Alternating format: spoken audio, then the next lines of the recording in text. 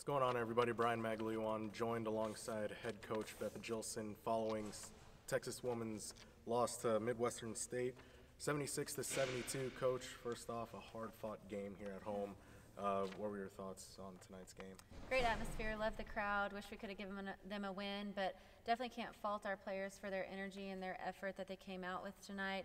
Had a lot of adversity throughout the game with some injuries and players in foul trouble, and thought we had some players that really stepped up. Macy played, I think, 37 minutes and just played her guts out. I thought all of our players really, but just played hard down the stretch. We just missed a lot of free throws, and that really cost us. And this is a game that really hurts, and that's going to haunt us a little bit. But we ended the game with none of our starters.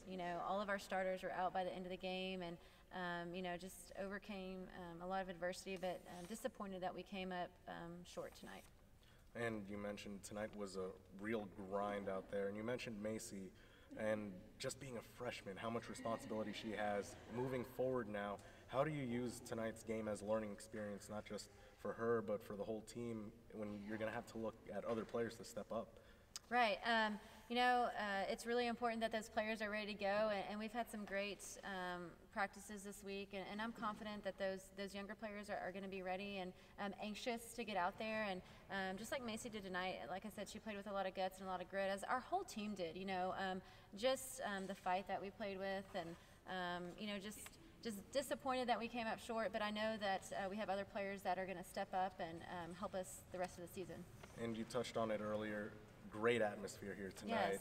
Yes. Just elaborate a little bit more about that. Having the home crowd here tonight, what does that type of support mean to you and your team coming home after a long road trip?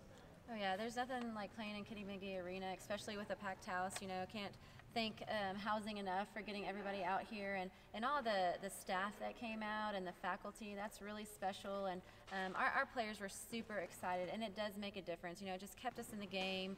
The band was awesome. Pioneer Pride was awesome. Just couldn't be more thankful for all the support from all the TW fans.